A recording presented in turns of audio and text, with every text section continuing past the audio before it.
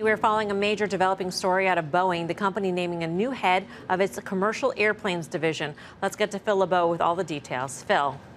Melissa, we've said for some time that pressure has been building on Boeing's leadership as well as the Boeing board of directors to hold somebody accountable, to show that it's taking actions in terms of making changes that will send a message that the company is determined to get the 737 MAX resolved and back on track. Well, Kevin McAllister, who has run the Boeing commercial airplane division since late in 2016, he's out, effective immediately. He's being replaced by Stan Deal. Stan Deal is a 33-year veteran of Boeing with a number of positions within the commercial airplane division, most notably on the sales end of that division, particularly over in Asia and in China. As you take a look at shares of Boeing, keep in mind that this is a company that not only is wrestling with getting this plane recertified, back in service, but also convincing its customers that it can ramp up production when it does return to service and start delivering the MAX at a faster rate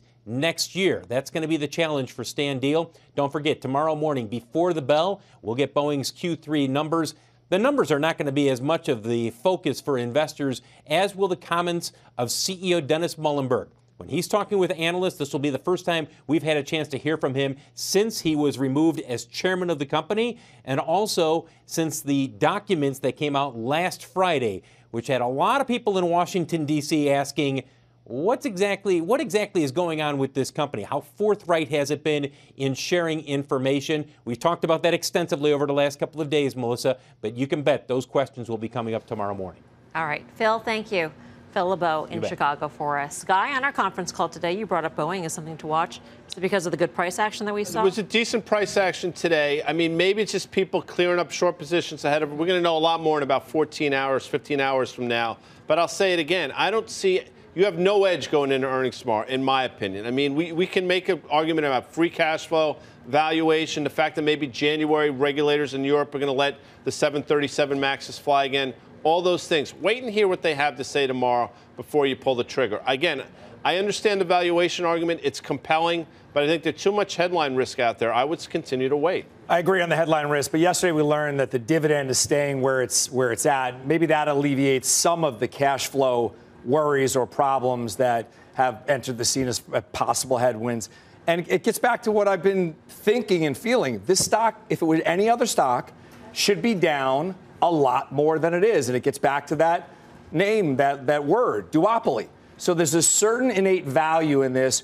Granted, the headline risk is atrocious. This is a terrible situation on any level, but the levels that the stock has been able to hold have been impressive to me. You were making the point just yesterday, this were any other company that had a product out there that killed hundreds of people. Yeah. The stock wouldn't be up where it is. So and that's the point Steve's making right here, Yeah. and I agree with that. One of the things that's really interesting is that, you know, CEOs who say the buck stops with them, it's interesting that we see this shuffling of some of the deck chairs here.